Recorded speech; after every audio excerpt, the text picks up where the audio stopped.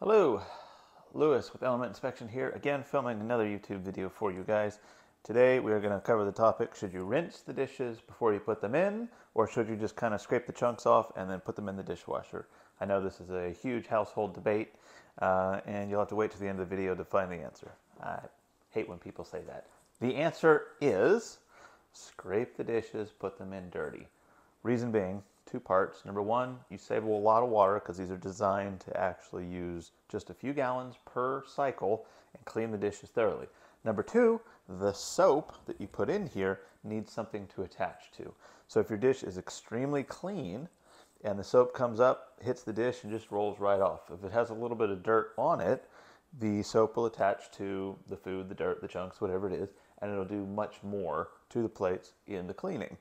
If you keep them super clean when you put them in here and you put a lot of soap in there, you're going to get a lot of soap scum and water residue on your plates. If you don't do that and you just leave them kind of dirty and put them in here, the soap goes through its whole process and then the rinse cycle, it dissipates and it works much, much better.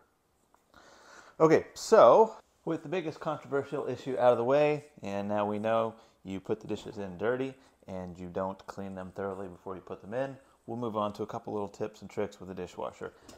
Everything in a dishwasher designs for specific reasons. So there's cuts and angles and movement in all of these for very specific reasons, not just throwing things in at random.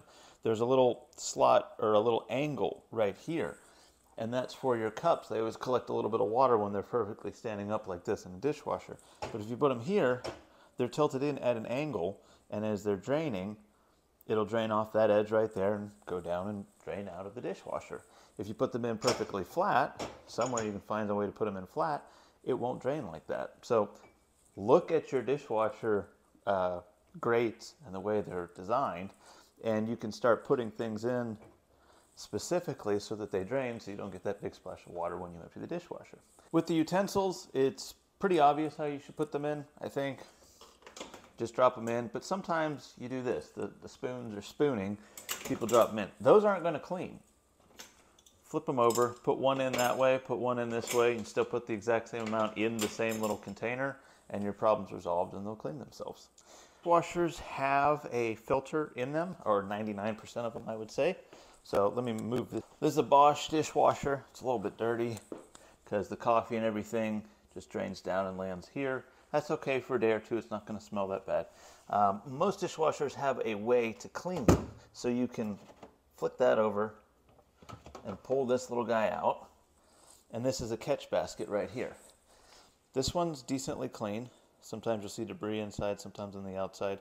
But you can see the stuff that it has collected in there. Those are the non-dissolvable or water-soluble items. Those are the things that don't actually go down the drain. And you can see it. A little bit has piled up here.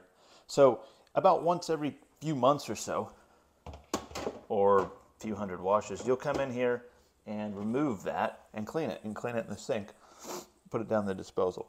Essentially, the reason why you can put dirty dishes in a dishwasher is because 99% of the food we eat is completely water soluble. And hot water mixed with soap breaks it down into very fine particles that can drain through a grate just like that. The few little things that can't drain through it will get stuck in there, maybe bone, maybe seed, something like that, and they'll remain in there. You take it out, you clean it, put it all back together, and run your dishwasher. Whatever side of, hello Murphy, you sniff around. Whatever side of the argument you're on, I suspect you'll take this video home to show your spouse, and you can blame me for creating a bit of a fight in the household. With all that said, you're going to say, well, what gives Lewis the authority to say that? Before I owned a home inspection company, I did a tremendous amount of remodel work, and we installed, no exaggeration, hundreds of different appliances. I worked with appliance salesmen, I worked with appliance repairmen, I worked with a number of different people in the appliance world, and they all say essentially the same thing. These things are designed to take dirty dishes. Maybe not the cheapest, oldest one from the 1980s, but anything built in the last 20 years can take very dirty dishes and clean them thoroughly with minimal water using all the soap you put in them. Eco-friendly, however you want to say it. That's the proper way to do it. So if you found this interesting, give me a like, thumbs up, whatever it is. Hit the subscribe button, and then next week, if you're lucky, I'll explain why opening a microwave door before the timer goes off will make it die early in its life. Thanks for watching.